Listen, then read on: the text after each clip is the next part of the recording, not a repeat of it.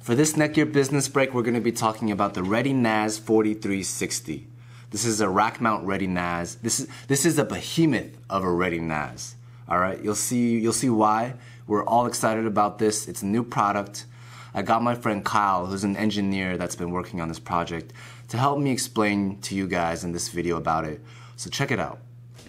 All right, we're here with Kyle, my coworker. He's going to help us understand this unit a bit better. Kyle, take it away.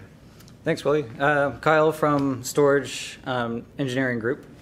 The 4360 is a 60-bay unit. All drives are loaded from the top, so there's no drives in the front. We have a power button as well as a reset button and a USB port in the front for encrypted volumes. So with that in mind, we'll go ahead and go into the drives. So all drives from 1 all the way down to 60. And the drive tray that we have here is a screwless design, so you'll be able to pop in all 60 drives in a little bit easier. We have a screw mount to better secure the drive into the drive tray.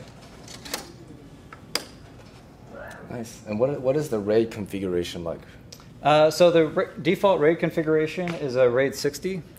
So we'll have 4 RAID groups, each a RAID 6, and each RAID 6 will have 2 disks of redundancy.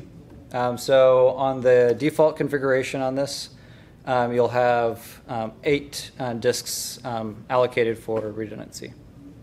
Awesome. You will be able to configure so you can have a different RAID configuration if you wish. Cool. Nice. So how do you fit it in the rack? So to get it in the rack, one thing I would like to note is that it's large. Pretty big. So it's a little bit longer than most rack units. Most of it's going to be allocated to the 60 drives. And since it is a little bit larger, it'd be recommended to have 2 people to put this unit into the rack. So a lot of the weight is in the drives, so it's recommended also to make sure that you don't have drives loaded into the unit. Nice. When racking it. Good point. All right. So with that, we have the back part here for the motherboard, and we'll go into what the motherboard is loaded up with. So we have 4 1 gigabit Ethernet interfaces. We have 2 USB 3.0 and eSATA interfaces. We have 3 SAS expansion interfaces. So if you need to expand with your volume with the EDA 4000 or 2000, you would be able to have 3 interfaces to expand with.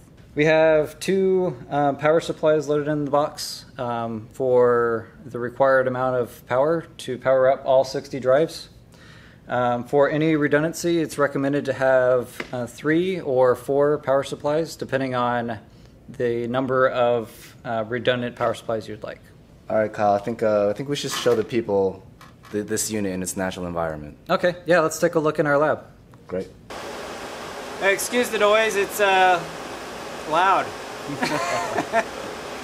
Wanted to bring you to our lab. Welcome to our lab. We have the 60-bay unit here, fully loaded.